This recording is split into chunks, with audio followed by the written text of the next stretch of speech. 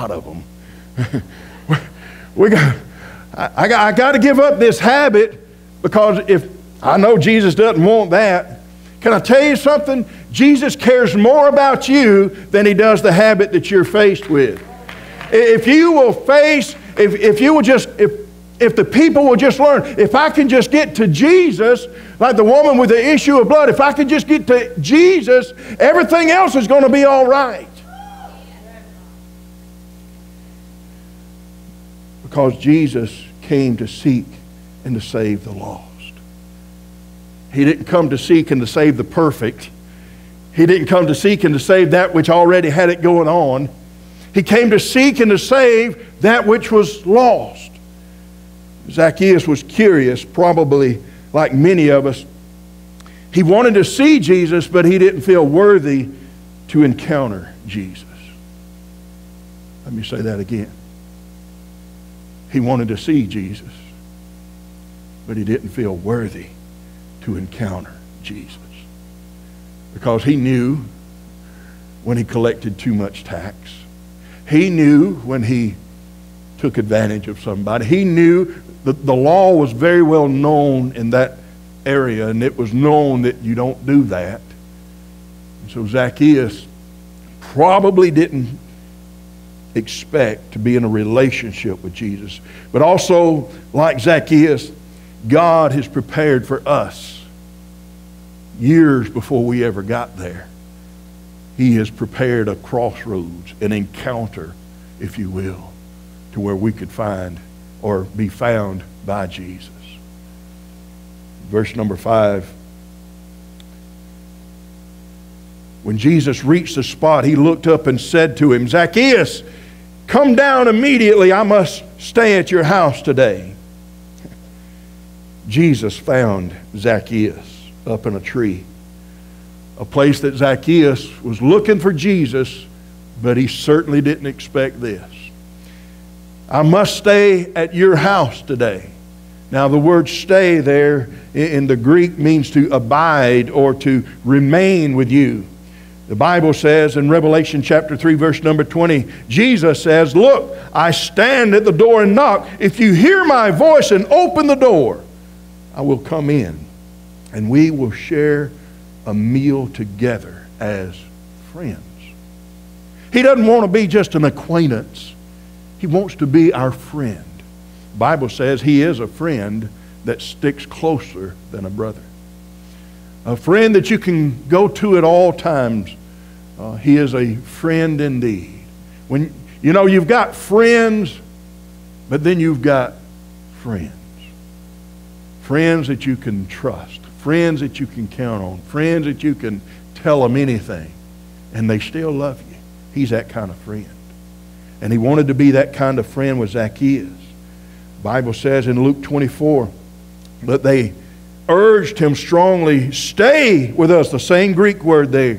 It is stay with us, for it is nearly evening. The day is almost over. So he went in to stay with them. This is after the resurrection of Jesus Christ. He is walking on the road to Emmaus, and he encounters believers, and they begin talking, and they don't recognize him as Jesus, but their hearts burned so within them that they wanted this man to stay with them, to abide with them, to remain with them, and so they urged him. And can I tell you something, church? It's the same way today. When we invite Jesus to stay with us, he stays with us. Amen. You see, Zacchaeus that day became a son of Abraham, a son of God, through faith in Jesus Christ. And Jesus gives us this promise in Hebrews chapter 13, verse number 5. He says, "Never will I leave you, never will I forsake you." He says, you can give up everything else. He says, I am not giving up on you. He says, when you come to that place to where you're like Zacchaeus, nothing, you're going to see this, because remember, Zacchaeus is a wealthy man. And we're going to look at this in just a moment. he says, keep your lives free from the love of money and be content with what you have. And Zacchaeus, this verse had not even been written yet for Zacchaeus in the New Testament. This is Old Testament stuff. And Zacchaeus is saying, yes, I'll give it all up. I want Jesus more than anything else. And Jesus gives Zacchaeus and gives every one of us the promise. He says, never will I leave you. Never will I forsake you. Why? Because he's a friend that sticks closer than a brother. You see, Zacchaeus made room for Jesus. He made room for him. So he came down at once and welcomed him gladly. Another translation says, joyfully. You see, Zacchaeus chose to make room for Jesus, and because of that, joy was his. You can have joy, church, and you, again, I want to get ahead of myself, but you can have joy even when everybody else around you doesn't like you. I know y'all. You do know that somebody around you doesn't like you, right? Did I just bust your bubble? I'm sorry.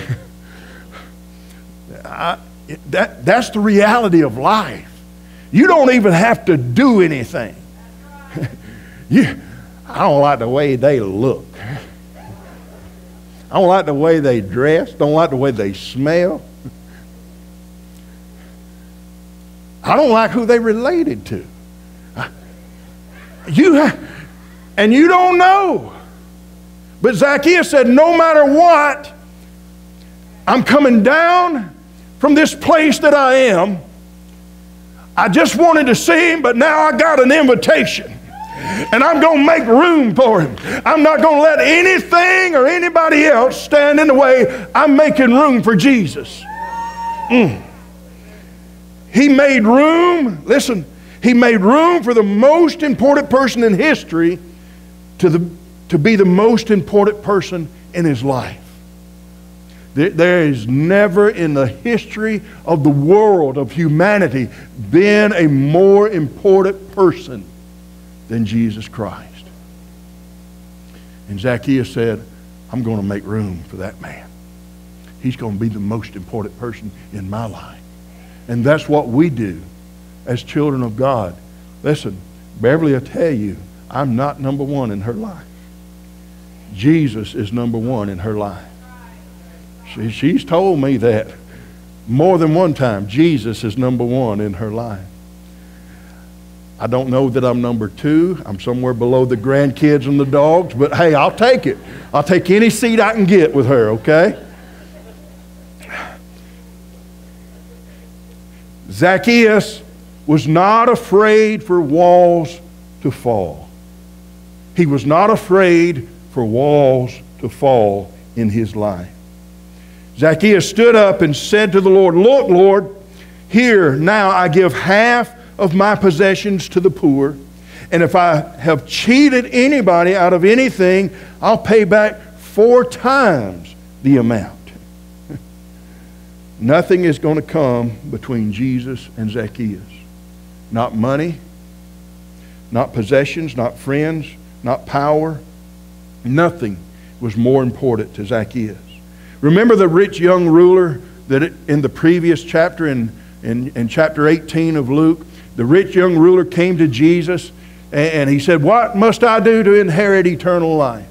And Jesus went down, you got to keep the commandments, you got to and finally at the end, Jesus says you got to let go of everything, sell everything that you got, give it to the poor.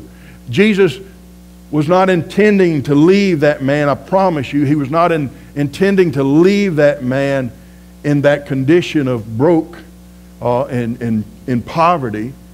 But Jesus knew the man's heart. He knew what he trusted in.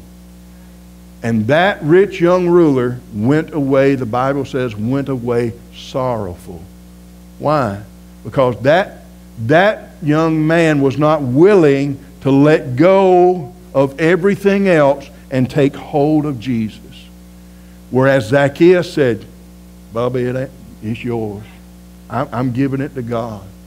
He said, I'll give it all up. He was willing to give up what he once held to tightly. He was now ready to give it up. Now he's willing to give to others. You know that's real. Hey, here's a man, he had it, and he says, I'll give it up. I'll give it to the poor.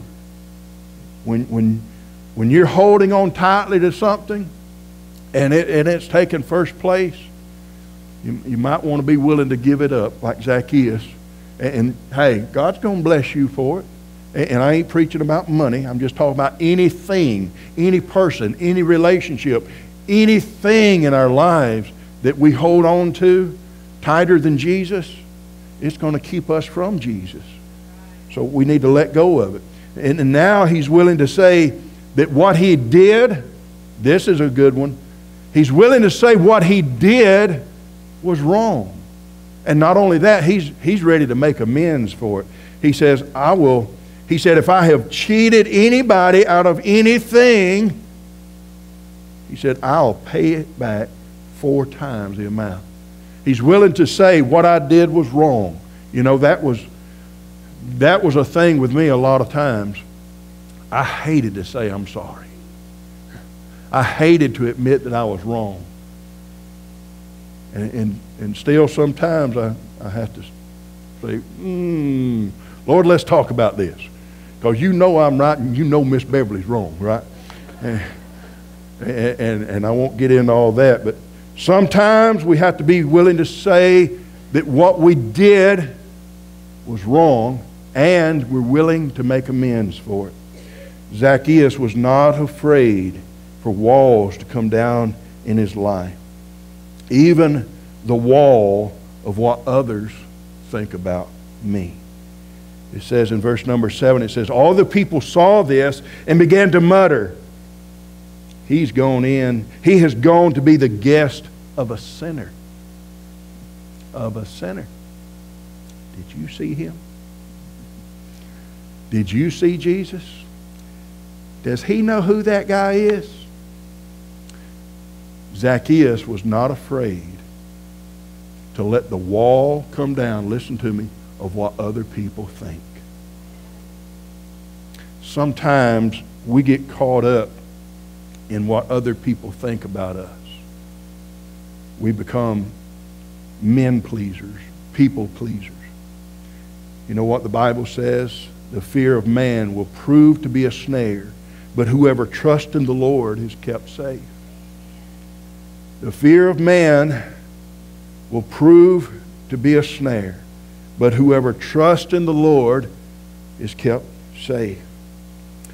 Jesus said to him, today salvation has come to this house, because this man too is a son of Abraham. For the Son of Man came to seek and to save the lost. Zacchaeus became a son of God that day. Now you see, the thing about it is, he probably wasn't a son of Abraham through the ancestral lineage. He became a son of Abraham because just like Abraham, he had faith in God. And that's what makes us children of God. When we put our faith in God, when we put our faith in Jesus Christ, just like Zacchaeus, we become children of God. Heirs and joint heirs with Jesus Christ. And so the message today is simply this. What is our purpose as a church? What is our purpose as a church? To seek and to save the lost. To seek and to save the lost. Sunday mornings we gather in here. And I love this. I thank God for the worship. It's wonderful. But I have to remember, why am I here? You ever ask that question? Why am I here? What is my purpose in life? My purpose is to worship and serve God, but then why do I stay here? my purpose, as I understand it in Scripture, and you theologians, you can correct me on this after the service if you like, and we can talk about it. But I'm here. Jesus says, in one place He says, go and make disciples. In another place He says, you shall be my witnesses. And so my purpose, your purpose, our purpose, Pine Grove Church, is to seek and to save that which is lost. Now, we can't save them, but we know who can.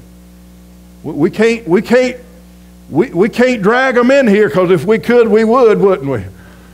One preacher said, if I drug them to the altar, God wouldn't have them when I got them there. Why? They got to have, listen, they got to be like Zacchaeus. They got to have a willing heart. And so we can help them when they're seeking Jesus. That's our purpose, to help them to seek Jesus and be saved. And then number two, we can help them make room for Jesus. We can't make room in their lives, but we can encourage them to open the door and let Jesus in. We can talk to them about Jesus. We can encourage them. We can let them know how much Jesus loves them. And we can be that example. Listen, you say, Brother Rick, I'm not a good example. Listen, I've learned this not just in my Christian walk, but in my when I was in the community of the business world and the manufacturing world and all. If you'll just treat people with love and respect, man, you got so much leverage into their lives. I can remember at all the places that I've worked at since I've became a Christian, being in a workplace that's non-Christian environment, and yet and still, because you live the way that God wants you to live, yes, you're not perfect, but you're real. And that's what all God's asking us to do, is just be real. And you love people. And you respect people. You treat people, we call it the golden rule, you treat people the way you want to be treated. And when you do that, when they know that you're a man or a woman of prayer, I promise you, they'll come to you when they need prayer.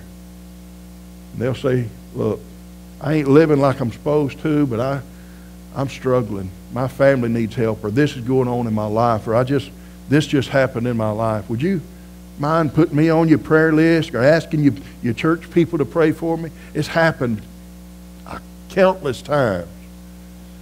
So we can help them make room for Jesus. Help them to let the walls fall. We can't break down their walls, but we can, listen, not be the enemy who is pointing out their mistakes. What did the other people say? He went in with a sinner. Did you see that? You know who that sinner was? Ricky. Jesus went in to have fellowship with Ricky, and he's a sinner. I don't want to be in that crowd. The Bible says all have sinned and fallen short of the glory of God. There's none righteous, not even one. And so I can help them let their walls down by not pointing out their sin, their mistakes. I can let them know that God is for them and not against them. Amen. Amen. Let's bow our heads in prayer.